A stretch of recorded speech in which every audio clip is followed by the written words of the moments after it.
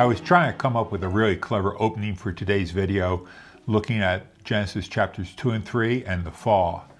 And to tell you the truth, I really couldn't come up with a clever one, so we're just going to go with a straight introduction.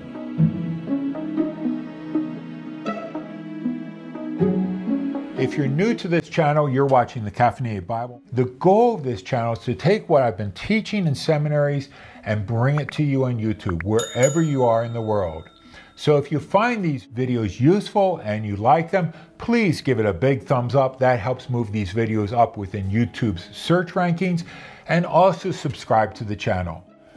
Let's grab a cup of coffee and dive into Genesis chapter 2, verses 15 through the end of chapter 3, and look at the story of the fall of man in the Garden of Eden.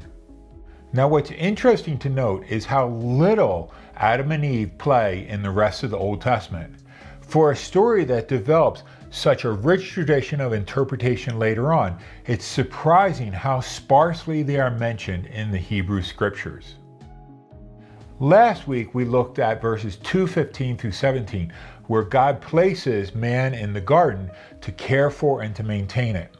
At that end of the section, we're introduced to the tree of the knowledge of good and evil, from which man is commanded not to eat, for in the day that you eat from it, you shall surely die. Now, up until this point, everything in creation has been good.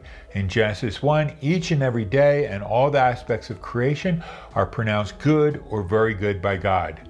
But now we have the idea of disobedience and death being introduced into the story. If this were a silent movie, you can imagine the organist going heavy on the keys right now. This particular text also raises questions that have been raised throughout the history of interpretation. Why did God put this tree in the garden? Why did he prohibit man from eating from it? And why didn't he protect it like he protects the garden with the cherub at the end of chapter 3 to prevent man from coming back into the garden? Oftentimes, interpreters will try and smooth this over by arguing that God is presenting humanity with a choice to obey him or not, or an aspect of free will. But it really kind of papers over a very, very interesting aspect of this text that makes us think. It provokes our thought. Now, papering over it, what they do is they remove the problem or the sticking point in the story here. They try to make it easier to swallow, or they try to level it out so it's not quite so provocative. By placing this tree in the garden, and remember, all the trees are good to look at and to eat from, it reminds me of the challenge where parents place candy in front of their very small children, and then they tell them not to eat any of it until they get back in the room. They have a camera set up so that they can see what's going on when they're out of the room. The drama these little children go through is absolutely amazing. They touch it, then you see them remember that they're not to eat any of it. But it's right there, and then they touch it again, and they push it away or they eat from. And other kids, as soon as they leave the room, boy, their hand is in that candy and eating it. And I'll include the link to that candy challenge right here under this video. It's great fun to watch. This text presents us with big questions that it doesn't answer, but requires us to think about. It sets up the tragic consequences in the story as well. The tree of the knowledge of good and evil bookends the temptation story. It's right here at the start, and this is what's going to cause the fall of man. By doing so, it creates a sharp contrast between the start, where there is just Adam or Adam caring for and maintaining the garden, and the conclusion where Adam, Eve, and the serpent are all judged by God. Precisely what this tree signifies is almost impossible to determine. The knowledge of good and evil is so ambiguous that it could really cover a wide gamut of ideas. And it's only mentioned here and has no other close parallels in other ancient Near Eastern literature.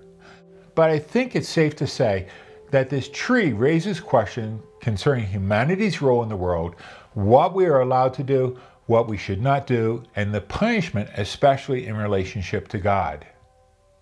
In 2:18, the text tells us that God said it is not good for man to be alone. If the previous verse introduced a note of tension within the story, this verse develops it. This is the first time that the idea that something is not good is mentioned in relationship to God and creation.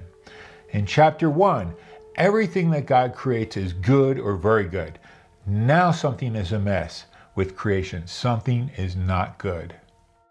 So God sets about to meet the needs of man by creating the animals and the birds. In chapter 1, the animals were created first and then man. In this story, the focus is changed and man is created first and then the animals. By doing so, it draws attention to humanity's needs. God's accommodation to humanity's need and how the human bond is different from our relationship to the rest of the creation is what's really being profiled within this story.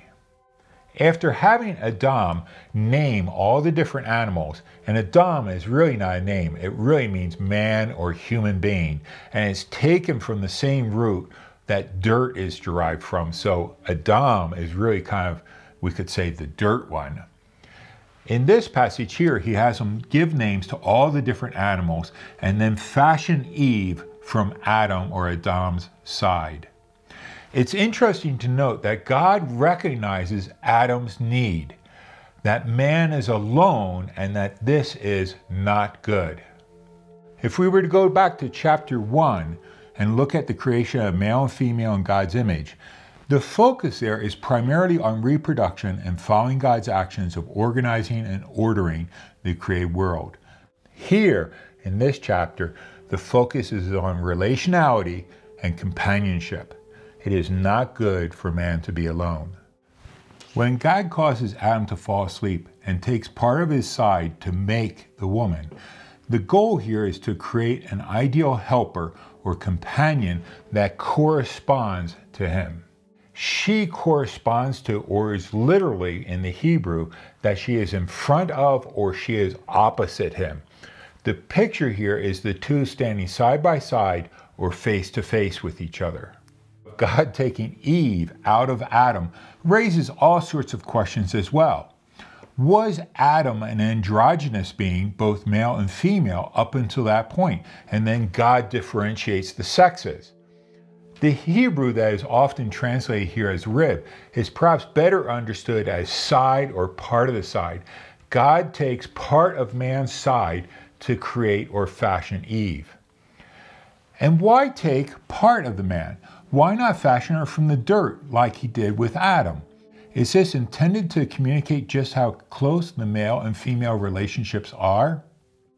At the Boston Museum of Fine Arts, they have these beautiful statues from ancient Egypt that depict husbands and wives, often standing side to side in very beautiful artworks.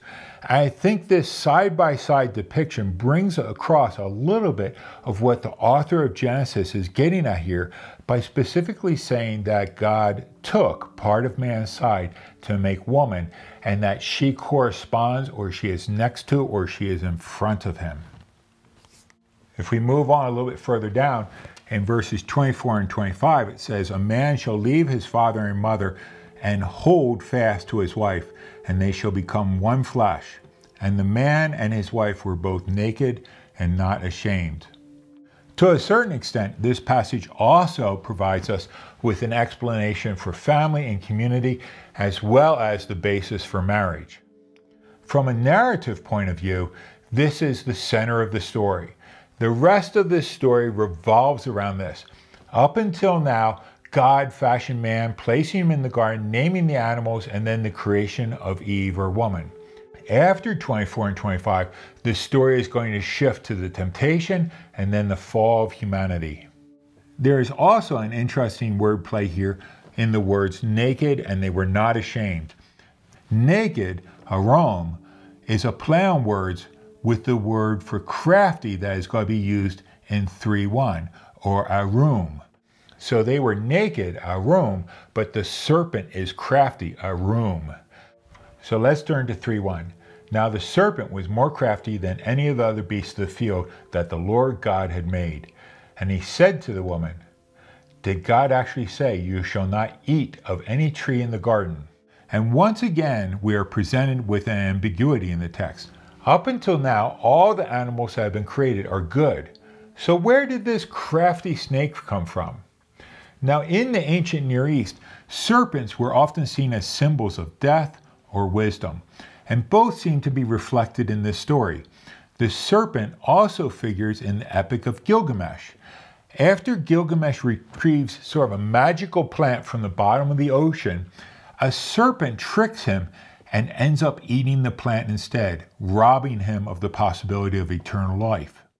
Perhaps the best way to say this is in the ancient Near East, the serpent would have been represented as an ancient archetypal figure of shrewd wisdom, perhaps maybe a trickster, as it says here in this text, that he is very crafty. Around 100 BC, the pseudepigraphal book, the Book of Wisdom, will link the serpent to the devil. In Wisdom 2:23, it says, "For God created man to be immortal, and he made him to be an image of his own eternity." Verse 24, "Nevertheless, through envy of the devil came death into this world." So you can see how the Book of Wisdom is making a reference to this story in the Garden of Eden, and the serpent in our story is now explicitly linked to the devil. And the Book of Wisdom is probably written around 100 BC. So you see, we have a very long historical gap between when Genesis was written and the Book of Wisdom before we have an explicit reference that this serpent in this story here is the devil. Another thing I want to point out here in this story is that if you're just looking at Genesis, man's disobedience is not so much depicted as a great act of wickedness or transgression as it is so much an act of folly. Man is deceived by the serpent.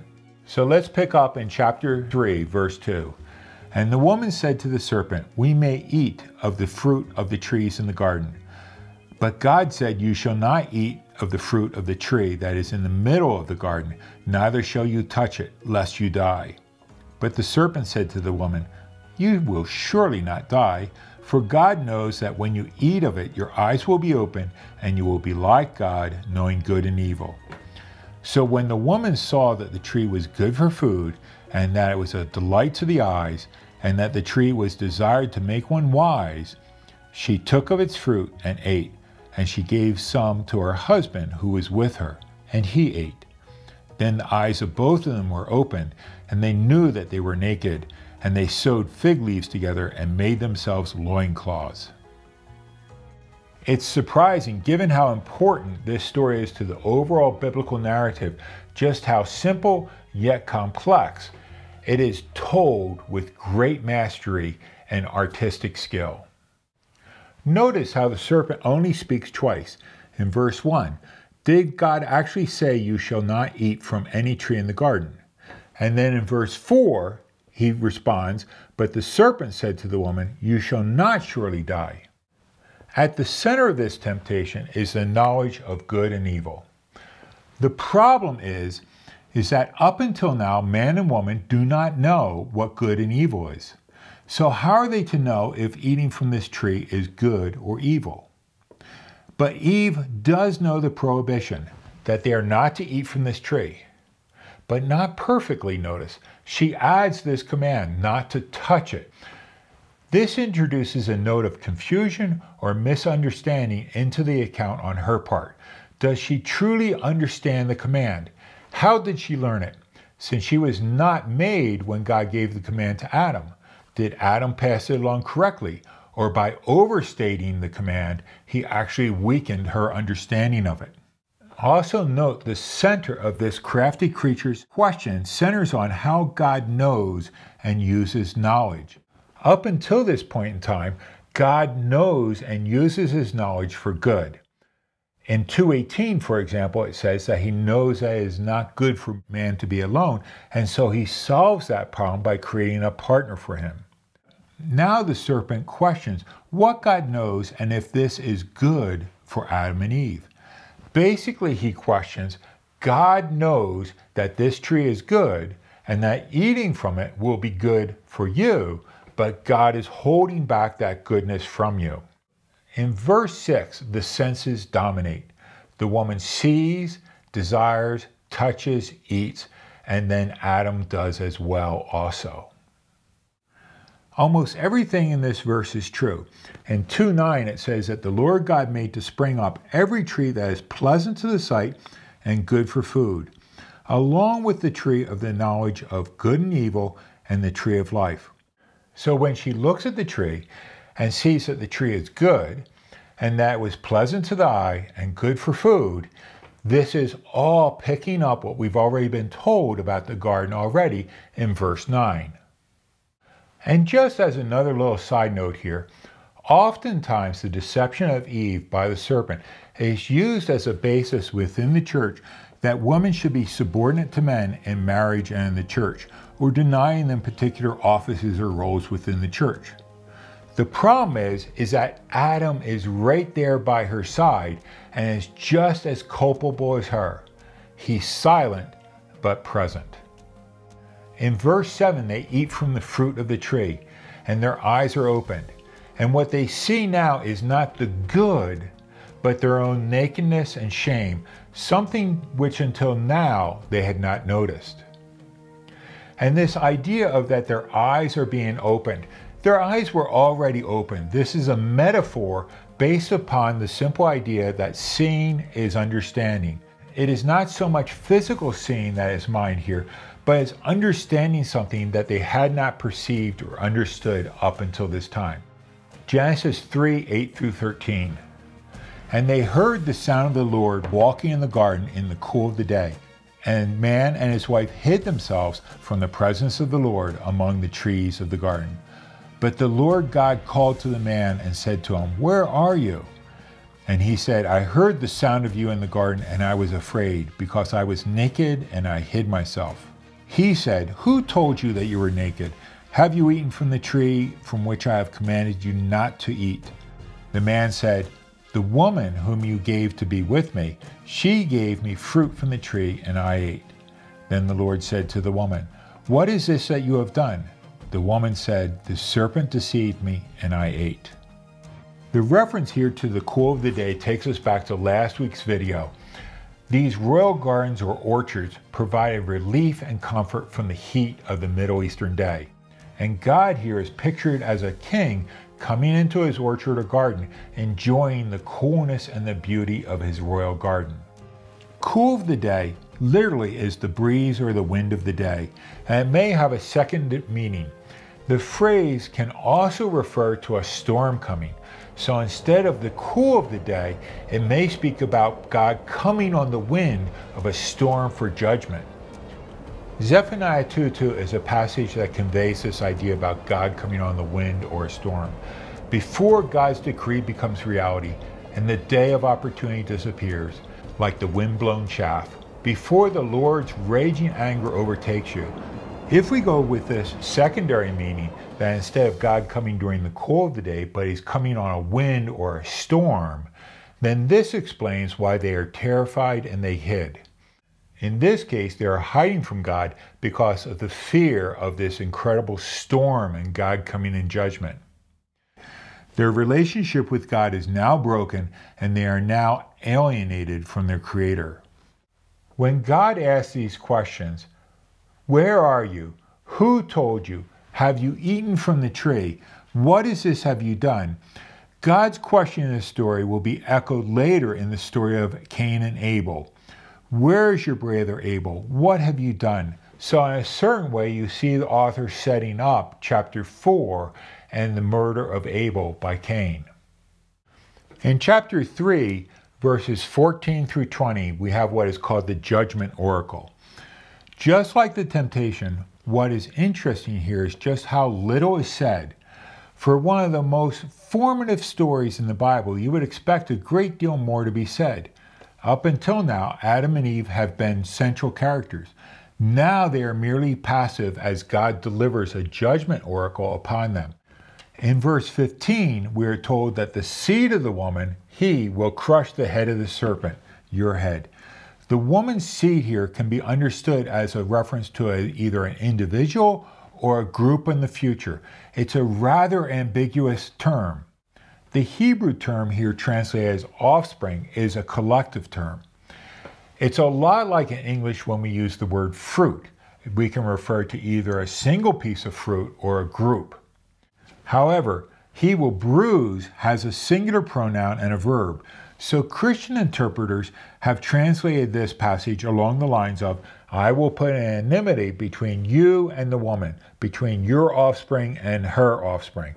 He will bruise your head, and you shall bruise his heel. That's the English Standard Version. But Jewish interpreters go with the collective idea of this noun, offspring. And they translate it as, I will put an enmity between you and the woman, between your offspring and hers. They shall strike at your head, and you shall strike at their heel. So you see how there's play and variability for how we understand this story. Or another way we could say is that there's enough room within it for how we interpret it that opens up sort of questions about what is this talking about and how should we interpret it. So who is the seed of the woman? Now this chapter really doesn't answer that question, but it raises it. In the book of Genesis, though, this question is going to be addressed in a number of different ways. Is it Cain, Eve's first child, or is it Seth, her third?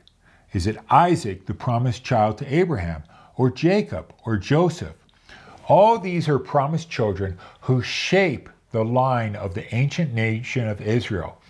And some 1,500 years later, the authors of the New Testament is going to see it as a typological reference to Christ.